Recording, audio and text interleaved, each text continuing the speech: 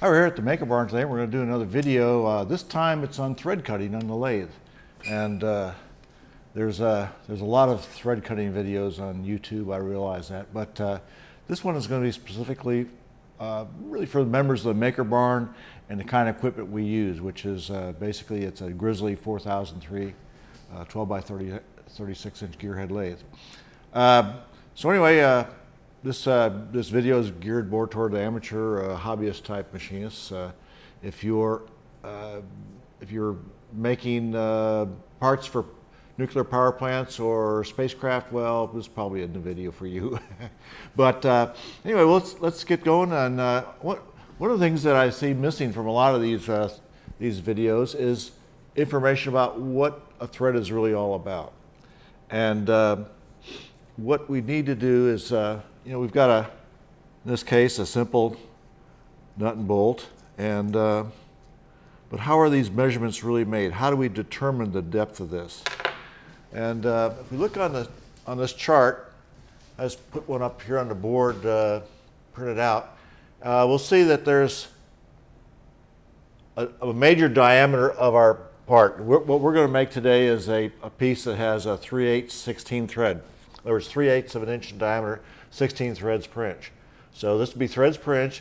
The pitch of the thread, that's the distance between the threads, is the inverse of the threads per inch. In other words, it would be, in this case, 16 threads per inch would be 1/16 of an inch between these, or 0.062 inches. The tricky thing is the root and the crest of the thread are not particularly critical. In fact, if you look in the Machinery's Handbook, this is kind of our Bible for all this sort of thing, is the Machinery's Handbook.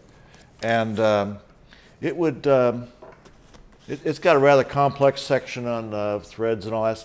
This diagram is a little simpler, but we really can't measure the crest and the root because, like I say, they're variable. They have a wide range of dimensions you can have there and still be within spec. But what we have instead is what we call pitch diameter. And the pitch diameter is this imaginary line coming along here, which is the halfway point, where the point at where the groove and the the thread itself are actually the same diameter. In other words, this is the point, this line goes through the point where this is the same dimension as this. And then it's on both sides. So that's the pitch diameter. Because this surface, these surfaces here are really the mating surfaces on threads. Nothing to do with the top and bottom so much. They are important to some degree. So the question is how do you measure this thing? This is actually an imaginary line, and how can we go about measuring something like that on a piece like this? Or of course, we can get very small threads. So there's several ways of doing it. I recommend that you go to Joe Pye's video. Joe Pye has that's short for, I'm sorry, Joe, I can't pronounce your last name right now. But anyway, he does a great thing on thread measurement and how to use thread wires. And let me show you. These are thread wires, and they come with a little chart. And as you can see, there's quite a few different wires. Each wire comes as a set of 3. Now, unfortunately, this set of thread wires lost all the writing. So these vary in diameter, and unfortunately, with the set that we have here at the MakerBarn, we'll have to actually measure those each time. But if I was going to I'm looking on this thread chart, for instance, and if I wanted 16 threads, I'd have a 40 thousandths. I'd look for a 40 thousandths wire, which might be something like around like this. So there's 3 wires, and the way they're placed is we'd place one wire here. As you can see, it comes up above the crest of the thread, and we place 2 more wires down in this area. And then we would make a micrometer measurement across here. I'll just come out here, and And that's where we'd make our measurement.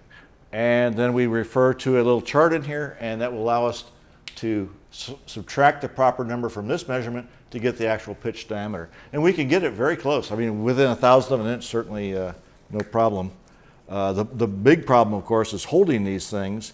And so that's kind of tricky because you've got 3 thread wires. You got to put 2 on one side, 1 on the other side, hold them on the thing, operate a micrometer, and just really hope you don't drop these in the chip pan. When I use these things, I'll put a piece of paper towel over the lathe bed. If I do drop them, they'll fall into the paper towel and I can recover them. But these little wires, as you can imagine, if you have many chips down there, they can be a trick to find. Anyway, there's other methods. I should have brought a micrometer up here. These are thread triangles. And they have got a little, I guess you could call this a stirrup. And one of these stirrup clips over the anvil of the micrometer. The other stirrup clips over the spindle. And you would bring these angles into the thread. And it's okay if they're offset a little bit from each other because they're wide enough you can, with a micrometer, you can still get on them okay. And then you make the measurement, and it comes with a big old chart, and you just subtract that number on a chart from the number you read, and you'll get the pitch diameter. In fact, actually, I think it goes direct. But anyway, these are pretty nice, but they are not, in my opinion, not really any easier to use than the thread wires because micrometer spindles turn. If you have a micrometer with a non-turning type of a spindle, that'd be nice, but most micrometer spindles turn as you turn the micrometer, and consequently you end up with this stuck in a groove and this thing going like this and trying to bring them around, and it's not easy at all. Probably the easiest way to get a really good precise measurement is to use this device here. This is a thread micrometer, and all it's used for is measuring threads. And well, one thing I need to say about the thread wires, they'll work for either 60-degree threads or 55-degree threads. And we don't run them across 55-degree very often here in the United States, but they were used in Whitworth threads, used in British Association threads that model makers use. And if you're a gun guy, the threads in a Mauser action, the old Mauser action, were 55 degrees. So if you wanted to thread a barrel to fit a Mauser action, you'd have to be able to cut those 55 degree. And you can measure those with thread wires. The triangles, no, you can't measure 55, and also this device is not made for 55 threads. But anyway, it comes with 5 sets of anvils and spindles, little deals that plug in here. You go through a little calibration procedure, and you can put this on and measure directly the pitch diameter. So it's a pretty nice tool. And these aren't terrible expensive if you get the import. I think this one came through Amazon, but I think Shire sells them. They're $50 to $70, I think, something around here. I've had this for a while, so. But now we don't have one of these at the MakerBarn. You'll have to get your own, I think. They're kind of delicate. If somebody dropped one, it would be all over. So that's why we do that. Now another thing that you can do is this is just a thread chasing die, just a thread cutting die, and you could say machine single point with your single point tool on lathe, cut maybe about 80% depth of thread, so you have a good guide, and then go ahead and thread it with the die. And some of these dies are actually adjustable. This one is not, but some have a little slit in there and a little screw to adjust them, so you can get very precise work. So it's not a bad solution. It certainly is an easy way to go to get a quick thread, but you've got to be a little careful because you can wobble this as you go on, and it will make a strange thread. Of course, the other way is just simply gauge your thread with a hardware store nut or whatever it is that you're going to screw the thread into. Which, if it's a one-on-one type of thing, if you're making an arbor to fit a particular nut, a threaded thing to fit a particular nut or whatever, that's fine, and that's pretty easy to do. The only problem is that all you've got is, okay, it won't go, so I take more. It won't go, so I take some more. All of a sudden, wow, it's too loose. So it's a little tricky. If you can't make a measurement, then you can get in trouble with that. But let's see. Got a couple. Now, if we actually get into cutting threads, I've got a chart here that we keep downstairs, and it's called the depth and double depth of national form threads. And it's a nice chart. It goes from 4 threads all the way up to 96. On the one side you'll see the threads per inch, then you'll see the pitch inches, which is the pitch of the thread. In other words, if it's 16 threads per inch, that'd be 1/16 of an inch. It shows the cross feed movement for the national form. The national form tools are tools, you see them more in a professional environment where you have a tool, a threaded, a carbide insert, whatever, that's designed to operate at 16 threads per inch or 24 threads per inch or whatever you might have, but it has that national form already ground into the thread, so you will get a gauge perfect thread with one of those if you use it properly. But what we'll be using is a V-form tool. And you can see here, if we went in straight in with a cross feed, we would go on the radius 0.047 or on the diameter 0.094. That's all this means. Is single depth is a radius measurement, double depth is a diameter measurement. Some lathes, the cross feed is in radius, some are in diameter. My experience, most are in diameter. And then the compound. We use the compound, and it's saying here it's 29 degrees. 29.5 is another common. They're essentially the same. And now our lathe is 0 degrees is parallel with the axis of the lathe. Most lathes, American lathes that these charts are set up for, 0 degrees is perpendicular to the axis of the lathe. So we actually set our compound, and you'll see it when we get down there. We set our compound to say 60.5 degrees or 61 degrees, something like that, because of that 90-degree offset that we have due to the difference in the way that 0 is set. Anyway, so this shows the distance that we go. So on this chart we go, if we used a V-form tool, we'd go 54 thousandths. Now, that being said, I'll see if I can, I don't know if you can see this on the board or not, but if a V-form tool would come to a perfect point, all right? And you would touch off exactly on the surface of the workpiece that you're working on. Now, there's two things that work against us for that. This number here is more of a theoretical number, because the truth is that there's no such thing, unless you've sharpened it yourself, our tool is probably more like this. Really seems to be kind of a radius on the end. And so we've got this much error, or we're going to move in 30 degrees, we have this much error in the measurement. So what I'm saying here is that don't crank that compound in 54 thousandths for 16 threads per inch. I would go in no more than about 40 thousandths and then take a measurement. Use the thread wires or the triangles or however you want to do it, because that can get you.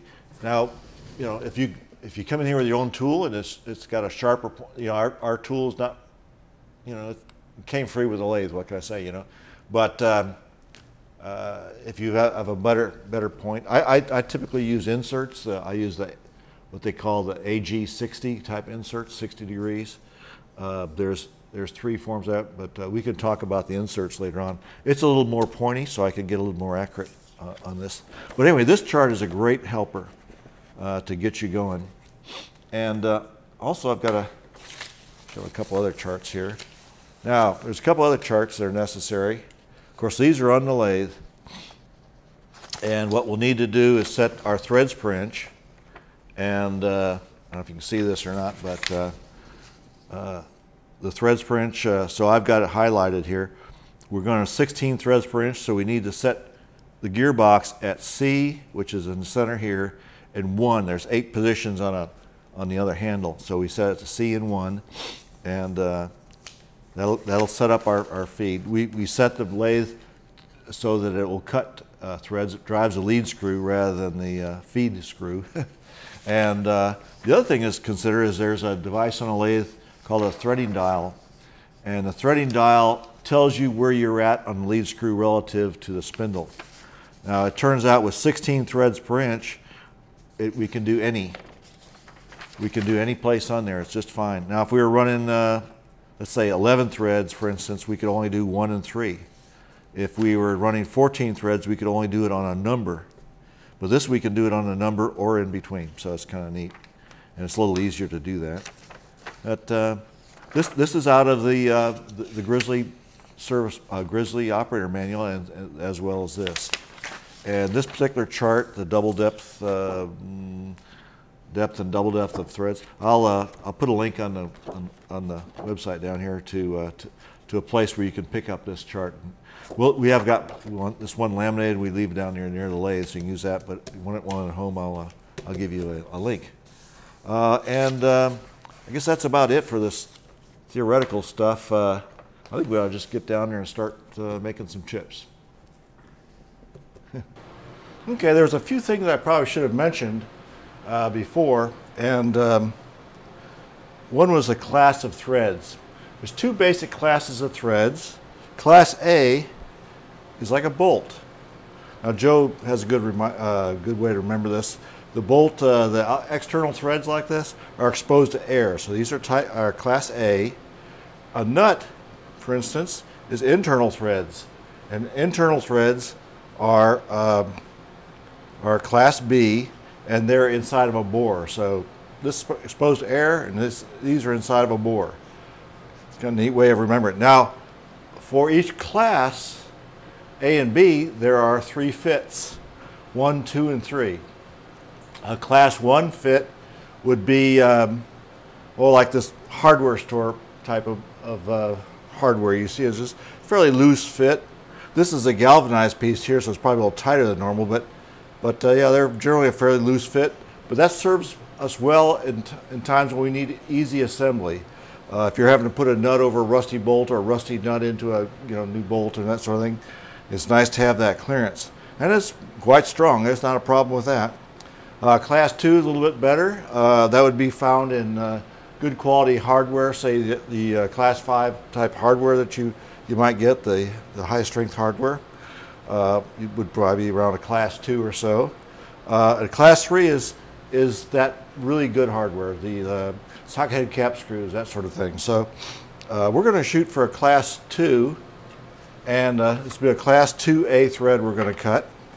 And what I did is I looked in the machinery handbook, and I'll show this to this camera up here. This is the pitch diameter was for Class 2A would be 0.3331 to 3287. So I just took the average, and what we're going to shoot for is this 0.3309. That's the average. And of course, due to our chart says we go 54 thousandths on the compound, and we go 81 thousandths double depth on the cross feed. And I'll show you why we're concerned about that. Anyway, let's get going. First thing you want to do is check to make sure the lathe is set up properly. And one of the things that you have to be concerned about is, are these levers in the right place, or do you need to move them? Right now they're in C and they're in 1. I've already got them set up for 16 threads per inch. This is over here on this side, which drives the lead screw. If I do this, for instance, we can see the lead screw moves. I've got it on the slowest speed. I may want to speed that up from time to time, but for the most part, 70 RPM is fine for this kind of operation. Unfortunately, the next speed up is 200 RPM, which is that's a little too fast, I think. So it'd be nice to run about 140, but 70 is what we'll do. We're not in a hurry. We want to make sure the compound is set properly, and I've got, looking over here, this is right at 60 degrees. That's probably all right. I might actually bump it over just a hair to be closer to that 29.5 or 29. It's 29 from this side, and so it's kind of, but I want to bump it over just past the 60, so it's like 60.5. and tighten it down again. And then I want to make sure that the tool post is square with the lathe. And to do that, I'm going to take, this is a boring bar, this is the outer side of this boring bar thing, so I'm putting it in backwards, is nice and flat and square with the tool post. So I tighten up the tool post, tighten it into the tool post first, and then loosen the tool post slightly so it can move. Then I'll bring it up against the face of the chuck. And I might need to kind of put it in neutral to do that. There we go. Just bring it up against the face of the chuck and let it set up there nice and tight, and then go and tighten this. Hold this like this and push like that. Don't push against the lathe because you'll twist the whole thing, but this way your forces are such that you're not apt to twist it out of calibration. So now we're nice and square. We know that. We see that's because we want our thread to be nice and square. We don't want it to look like a buttress thread. All right. Now the threading tool itself. This is the threading tool. I'm going to show. This threading tool is, as you can see, it's a little rounded here. See, so I'm not sure how much error this one has as far as from a V tool. We just have to kind of cut and see what we get. But I'm going to mount that in place. It's already set on center, and I'm going to lock it down good. Back this off. I'm going to put it back in gear so don't forget. Grab my material, some 3/8. This is just cold rolled 1018. Well, you know, it's not cheap, but it's not expensive either, you know, for steels. It's doesn't machine super well, but it'll do good enough for our uses. I'm sticking out probably about 1 inch or so. A lot of overhang for normal cutting, of course, but it's you know, we're kind of forced to do it. If we want to cut a thread, we don't want to crash the tool into the chuck. So we'll give ourselves a little break there. And let's see. What I'm going to do is bring this up close, and then I'm going to set the 0 on the crossfeed with the handle down. And that might seem weird, but the reason is that this crossfeed, you can see how it drops down on real easy. So I want to feed it in until I'm comfortable with it, and then set this dial to 0. It was real close here. All right. Now I'm going to grab a magic marker. Hang on a second.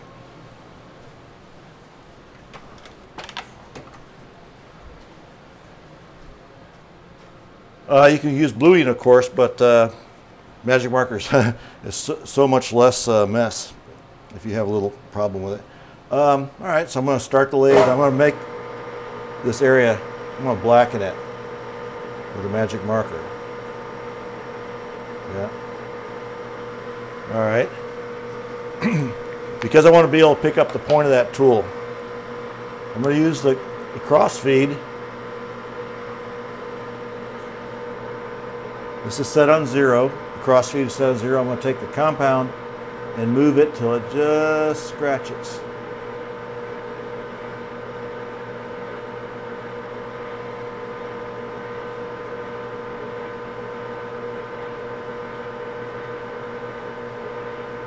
There we go.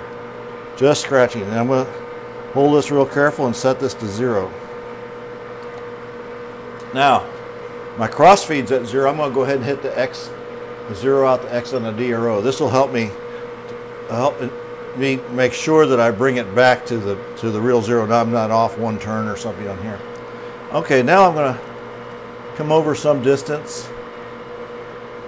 About a ½ inch, I guess, would be fine. I'll bring this back to 0, and then I'm just going to plunge cut in the 81 thousandths diameter using a cross feed, and that will be for the relief cut at the end of the thread. So you see this. Could use the compound as well, but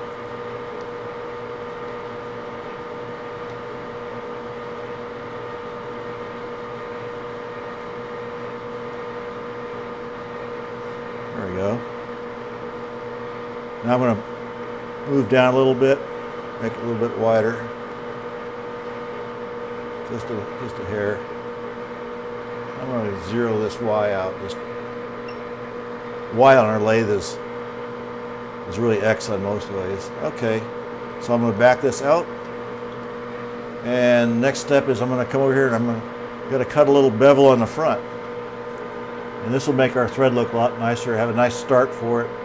And if you do this now, it's much easier. If you do it later, if you cut the thread, it will tend to kind of mess up your thread. A little bit of cutting oil in here just to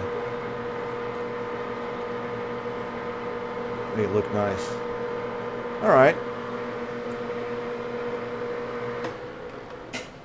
So now we start threading.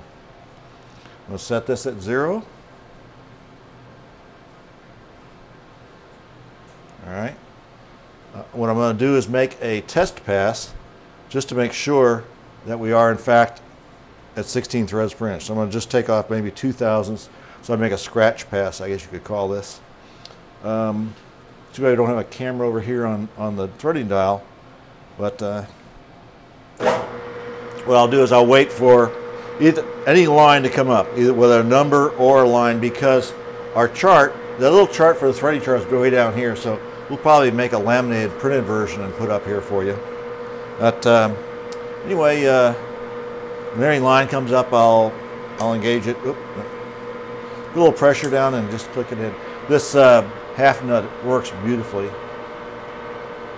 All right, there's our scratch. We can see it real easy on that magic marker. In the end, pop it out, pop this out, and back we go. So I'm going to clean that off. Chip brush. Stop this. I have a little thread measuring guide. You could actually, you know, like if you had a bolt that you knew about, you could use it, but we've got this little thread gauge and put it on there, and that looks perfect.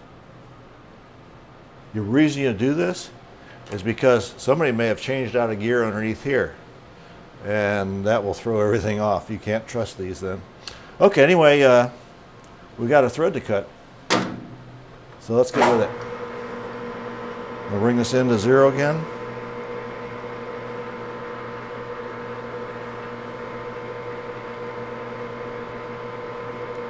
I'll take about 10/1000ths from on this first cut pass. A little bit of lubricant, and here we go. First passes take a very little amount of material, so you can go pretty deep pass. From now on, I'll probably just take 5. I've got a lot of extension here. If I had a larger diameter piece, I might take a heavier cut on these others, but since this is sticking out so far, I don't want it to flex. So we'll just have to be, this is probably where I should speed up the video.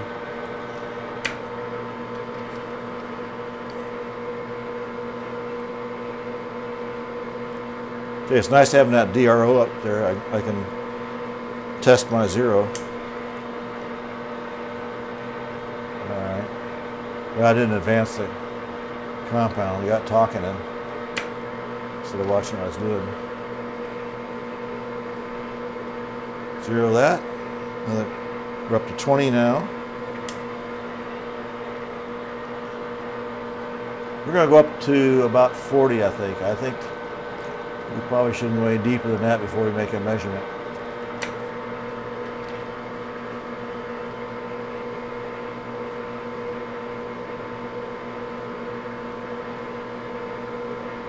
$35.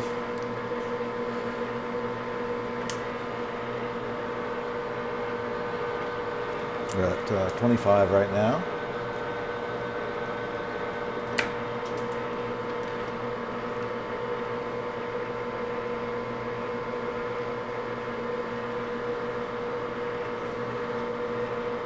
Up to 30.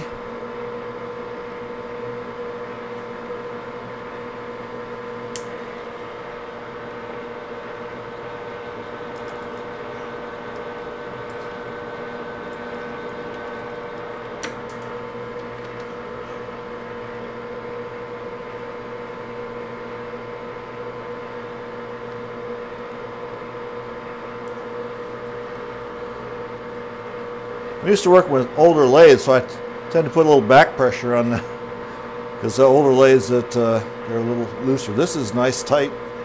Boy, it just snaps in there when you make a cut.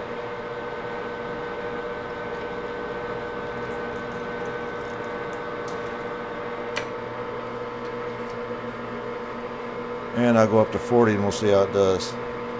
That's, what I'm going to do is make 2 passes at 40. One, a cutting pass like we're going to make here, and then another which is a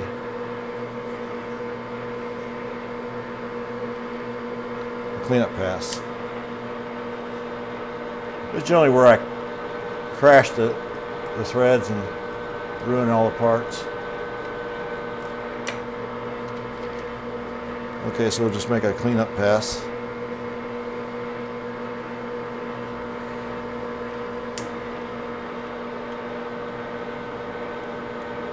It's good. It takes off, taking off very little. That means there's. I'm going to take one more, just because I want as smooth a surface as possible.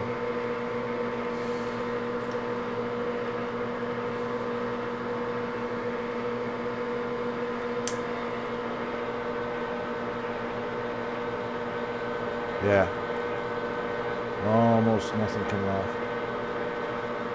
What happens when you're cutting threads quite often, with it being unsupported on this end right here, is that this end can sometimes become a larger diameter than what you want because it springs away. So these spring passes, these cleanup passes I'm making can really help. Next thing I want to do is run a file over the threads and a brush. I'll have to get those.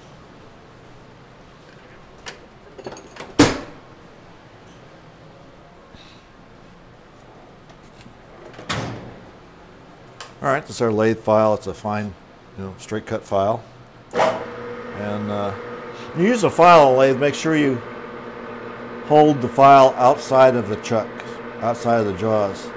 So there's no danger of the end of the file catching on a chuck jaw. So I just put a little bit on there.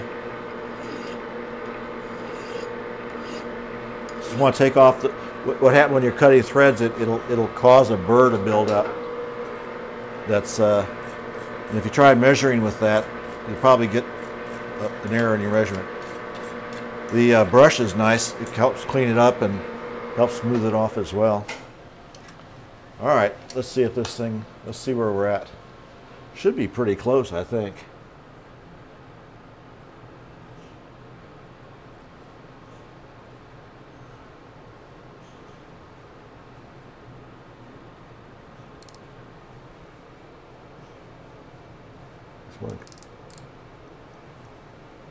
All righty. Okay, well, we were right there. It's 0.3309, and is that what we wanted? Look back at my piece of paper here. Yeah, 3309. Well, that was lucky, wasn't it? But I guess this we shouldn't have to do this, but I'll do it anyway. I'll see if this nut runs on there. Now it's not saying we couldn't still have a burr or have the crest a little too high. But no, that fits. That's beautiful. All right, first time. Okay, well that's all there is to it. But I lucked out that time. It came right on. So just for reference sake, I made it. That came out where I wanted to be 14 thousandths less than what the chart says. So this particular lathe tool, between the tip of it and the theoretical point is about 14 thousandths of an inch. Well, actually 7 thousandths because we're talking about radius. Not much, but it can make a big difference on threads. Anyway, that worked out pretty good, and I hope you enjoyed the video. I hope it's helpful for those MakerBarn guys who want to start cutting some threads, and also for others of you out here who are cutting threads, and especially on the Grizzly 4003. Thanks a lot for watching.